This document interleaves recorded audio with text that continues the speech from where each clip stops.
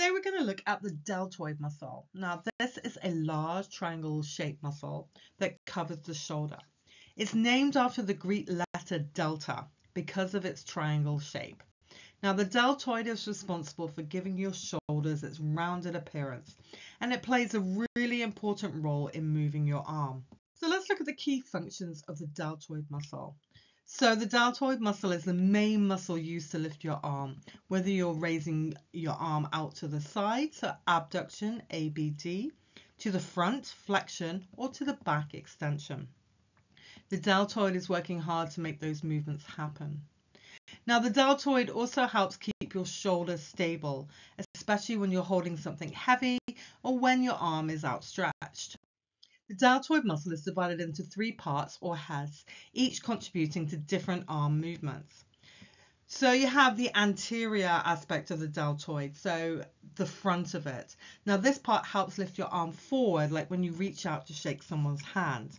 You have the lateral head, so the middle head, and this part helps lift your arm out to the side, like when you do a jumping jack or a star jump motion. Then you have the posterior, so the back head. This part helps lift your arm backwards, like when you pull something behind you. The deltoid muscle is the only muscle in the human body that's an agonist and antagonistic to itself.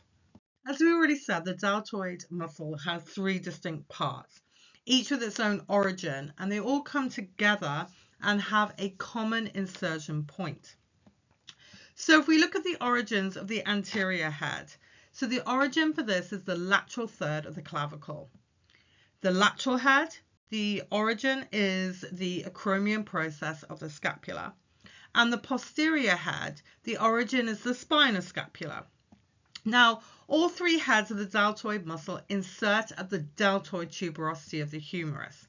Now, this insertion point is a V-shaped area. It's about halfway down the humerus where the deltoid muscle attaches, and it allows it to effectively lift and move the arm in various directions.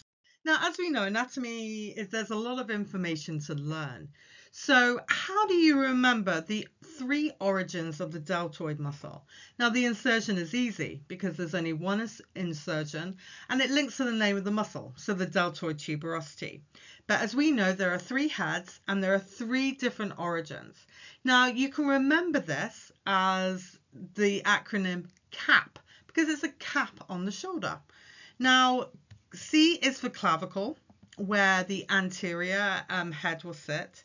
A is for acromion, where the lateral head will sit. And P for the posterior of the scapula, so the spinal scapula, and that is where the posterior head will sit.